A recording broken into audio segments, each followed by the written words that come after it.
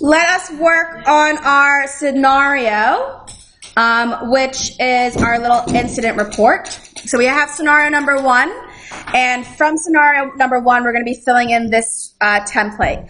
If you are able to fill in this piece of paper, you have earned yourself 2 credits. So that's easy as, let me walk ourselves through it to make sure it fills in accurately, because there's also a little marking schedule to go with it. I'll pass that out later. All right. So, first thing we got to keep in mind is we are reading through this scenario, and we're trying to decide what is factual and what is just opinion. So, we have this Tuesday. That is a date, which is useful. That's not an opinion. So, we know we're thinking about Tuesday when this has happened. If we look at our calendar, Tuesday was the 28th. So on our sheet here for our, where is it? Report date, we will write 28th of March. What was supposed to be? You forgot it was supposed to be what? Oh, you wrote today? No, we are filling in this report as if it was Tuesday. All right. We were in Ms. Quigley's lab, so that tells me the location, right? For session 2. For session 2. So that gives us, again, more factual information to fill in. We have, date of report versus date of incident. You're right, you guys. You're correct. I am mistaken. So date of report, we're filling this in on the 31st. Date of incident is the 28th. All right. Time of incident was session 2. 11:30. Oh, never mind. It was. Yeah, roughly 11:30. Because 20 minutes after the bell. All right.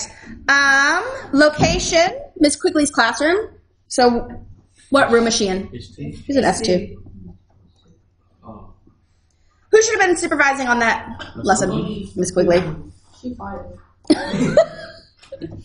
She wouldn't be fired. Well, She would be. it depends on the accident and depends on the liability. So this is why we fill in these incident reports, because it helps us determine if it was preventable or if someone's at fault. Is it just a genuine accident? So you guys remember how in Ms. Hayes' class there was a little fire? No. No?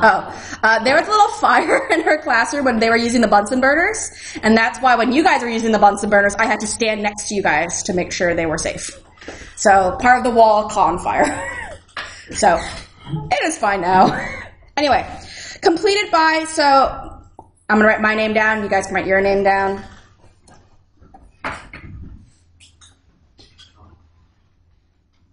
All right, cool.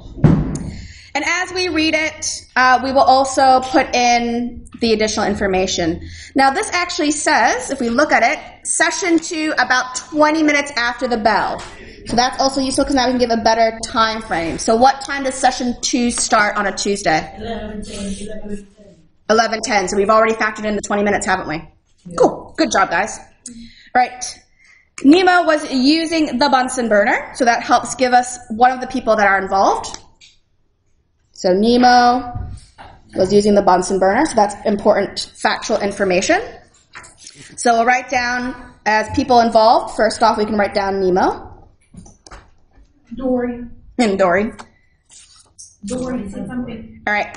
Someone called his name. I think it was Dory, but I don't know. Is that factual or not? That's not. It's an opinion. It's an opinion. We're not sure. So we're not going to actually write that information down because we can't confirm if that was the case. What's the nurse involved? So we're going to go, someone called his name. I think it was Dory, but I don't know. So we're going to we're not going to include that bit in our report because we're not sure if it was Dory or not. It was quite noisy. That's a good description. We'll leave that in there for now. Our class likes to talk. Is that something that is factual? No, it's just an opinion. Maybe. All right. Anyway, Nemo spun around to see who it was, knocking over the Bunsen burner. So we see that he spun around. There was a knocking over of the Bunsen burner in the process. Fire roared across the bench.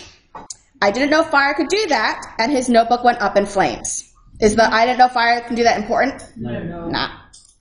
But we do have the notebook going up in flames. That's important. Right, you could smell burning.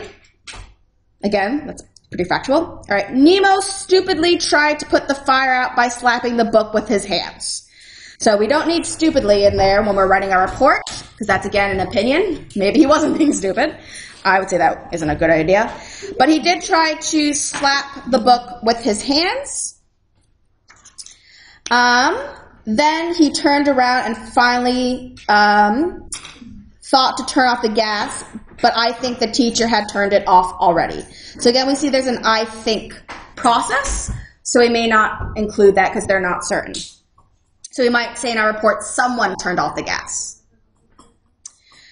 So we have the gas turning off, and then he then shoved the book along the bench until it fell in the sink, and he turned on the tap to put out the flames. So we have a nice alleged story of what has happened with the notebook. Actually, now that I think about it, the Bunsen burner was very close to the edge of the desk before it was knocked over. Do you think that's important information? Yeah. It isn't, I think, but potentially that Bunsen burner being close to the edge could have been the issue with some of this lab safety. All right. Afterwards, he complained that his hands were stinging. So we have hands were stinging is important because that tells us that something is wrong.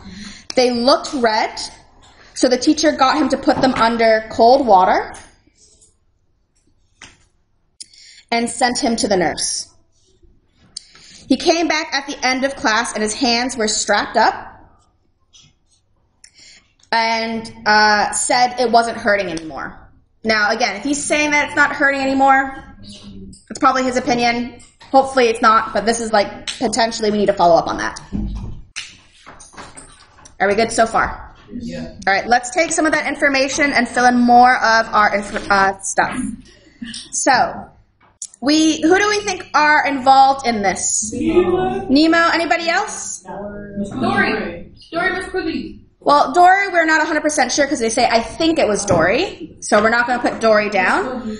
But Ms. Quigley's definitely involved because we hear that she has sent someone to the nurse and things like that. So we'll write Ms. Quigley.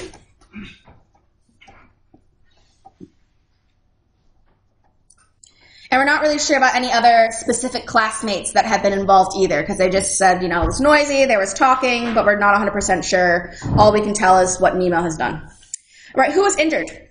Nemo. All right. What was the treatment that we did? Was there no treatment? Was there first aid? Was there doctor? Was there a hospital? First aid. Yeah, it was first aid. They went to the nurse. Why is that flickering? Stop flickering. All right. Stop doing that. I'm going to unplug you and replug you in. You're going to see me for a second. Hi. All right. Hopefully it stops flickering. Okay. So, what parts of the body were injured in this? Just the hands. All right, so type of injury. What type of? It was a burn. Does pain count as well? Yep, so severity, he says that it was on the severity scale. It doesn't really hurt because he said when he came back, it wasn't hurting that much. So I'll put it at a, maybe a 1, a mild. Or sorry, yeah, you're right, mild. So, mild pain maybe? 3 or 4?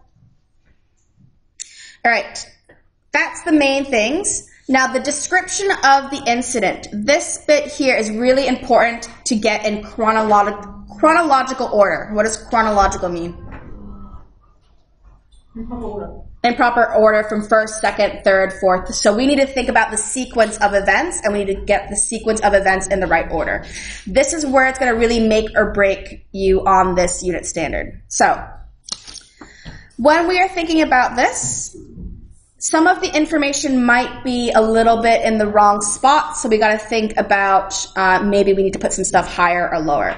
So what do you think would be the first kind of thing that we need to kind of note in our incident report? We already have the date here, so we're fine. So what's the first event that happened? Nemo was using the Bunsen burner. Nemo was using the Bunsen burner. Yep.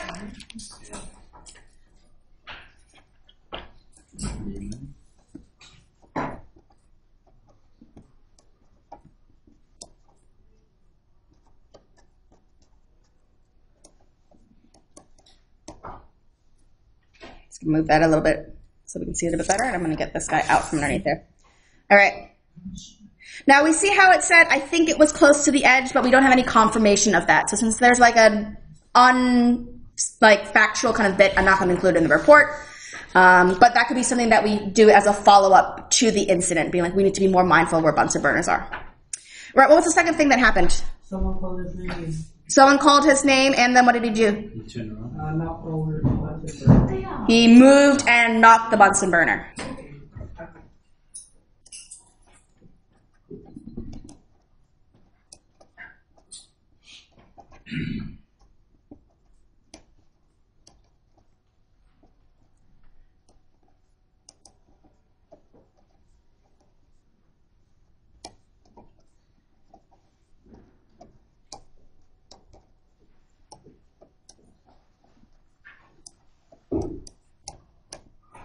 All right, after he moved, knocked over the Bunsen burner, then what happened? Fire roared across the bench. Yep, fired. Yeah, roared across the bench. I will take that.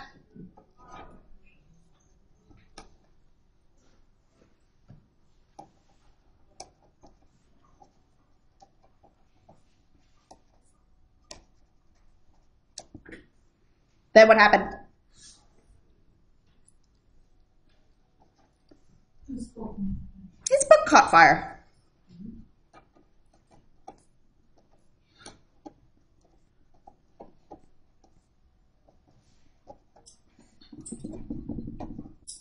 Then what did Nemo try to do? Tried to put it up. Yep. Did he do that before or after he tried to move it? Let's see. Yeah. So he slapped it first, didn't have any success getting the fire out, and then he moved it. So let's put that down. So he tried to put out the book by slapping it.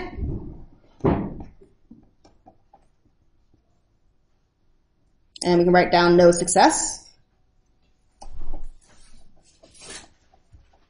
And then after that, what did he do?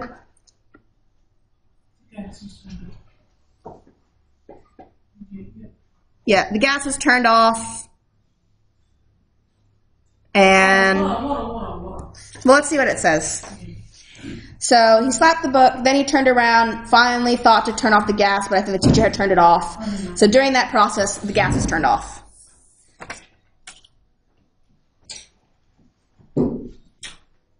So what we can say during step 5, we can say during that occurrence, the gas was turned off.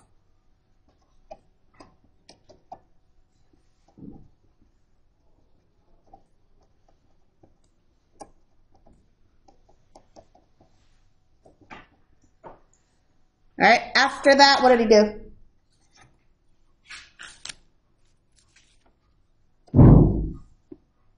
What did he do? He shoved the book along the bench and it fell into the sink. So he shoved the book from the bench to sink. And then what did he do? Turn on the tap.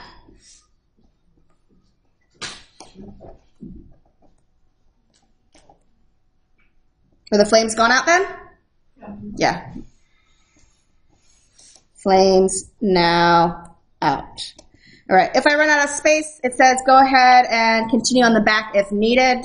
I'm just going to grab a piece of refill, so that way you guys don't have to worry about like not seeing the first couple steps. All right. After that, then what happened?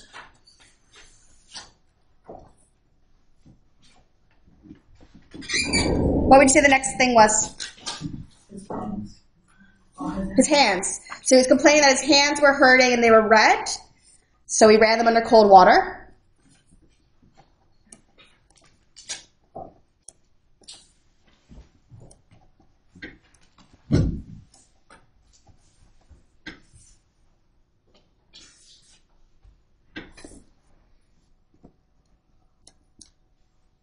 And they were red.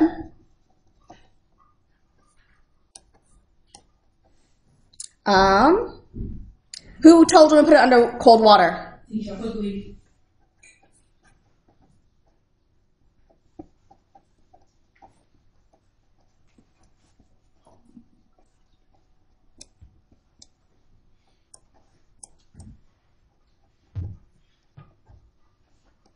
And then what happened?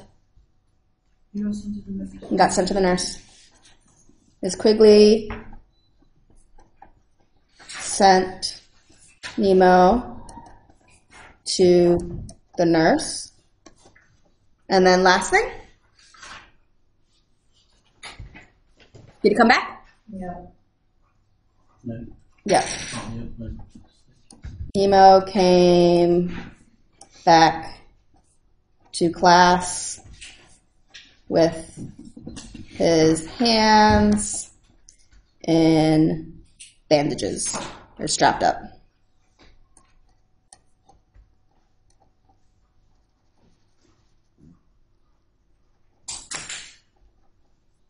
I'm just going to write strapped up. Because I can't spell right now. Cool. And then that's our incident report. Can we write it in steps? Yep. You should be writing them in steps. So step 1, step 2, step 3, step 4. Because we want to think about this in chronological order. So what was the sequence of events? All right, I'll pass out the marking criteria so you guys can see what we're looking for. And then you guys will do your practice one.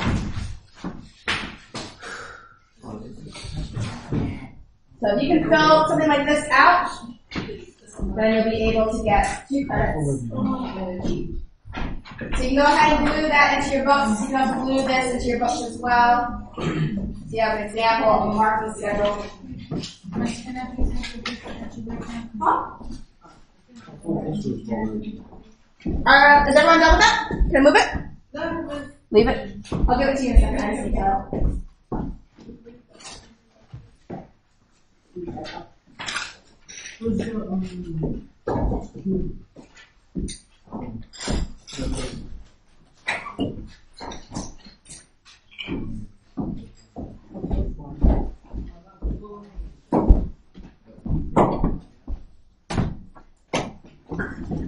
Move this down. There you go.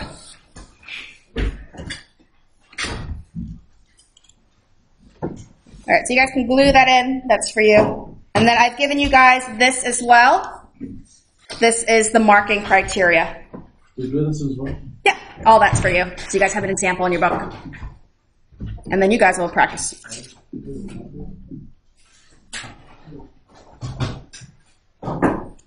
Do a rounding. Yeah, you can. All right. Checklist. All right, so this thing here is just so you guys have an idea of how you're being assessed. Like I said, this is a unit standard, so it's going to be US instead of AS. And there's only 2 choices in grades, achieved and not achieved. So that's why it's a unit standard, because it doesn't have anything that's merit or excellence. These are the things that you're going to be checking for when it comes to your unit standard. So the first thing is my report factual? Yes. With no opinions? Yeah. So when you check it, you can tick it off, and then I will check it when I'm marking it and go, yep, that's fine. Is it relevant? Yes. Yeah, all the information I've given is important. I'm not stating extra things that do with anything in the story. Is it accurate? Do you think that's an accurate representation of what happened? Yes. Yeah. Is it complete? Yes. Yeah. All right. Events are written chronologically, so they must be in the order that they happened. Yes. Yeah. All right. The report is expressed in a relevant format. So you're using this template. Yep, we've used that template. Vocabulary, including technical language, is precise, clear, and contributes to the relevant tone. So the words are shown in the order, keeping the language very formal. Yes. Yeah, it's not like Nemo's dumb. All right. And then punctuation, spelling, grammar errors do not affect the readability or overall meaning. So you can have those. It's not an English assessment, but it needs to make sure that it doesn't interfere with the understanding of that. Yes. Yeah. Do those 5 things, you've gotten yourself 2 credits. Yes. Easy peasy. Yeah, you can tick both of them. I'm just going through them as like an example. So what you're going to do when you guys have your practice ones and your actual assessment is you're going to do the checked by me, and then when I go to mark it, I'm going to do marked by teacher. Oh, will this actually work? This is worth 2 credits. Oh, like, are we getting 2 minutes from this? Not from this because I've done this with you. Yeah. You can take it off. I'm just showing you guys does it meet the criteria. This is the criteria for the unit standard. Are we okay? All right, I'm mindful of the time because there was some discussion about using your preferred activity time today. So we have 5 minutes from today, which I'm happy to award you guys because you guys have been working really well. And there's still 10 minutes. So, well, these are your choices. Either you use your full 15 right now, or we can use 10, or we can use 5. It's up to you guys. Or whatever you guys don't, if you don't use the 5 minutes, I can add it to that one and you can get 15 next week. Next week we'll have 5 minutes. Yeah, so next week I see you guys on Tuesday, so that's an additional 5 minutes there if you are on task. And then I see you guys on Thursday, which is another 5 minutes. So you have, if you're not doing, what are you doing if you're not using your time? Then you're working on classwork. Yeah, you're working on this. Yeah, I want to do this. Yeah, we'll just do this. Want to do this? Yeah, we'll just use the 15 minutes. All right, so we're going to save the 5 minutes from today's lesson. We're going to work to the bell. All right, let me give you your next thing. Yeah, sorry, Brooklyn, you're outvoted.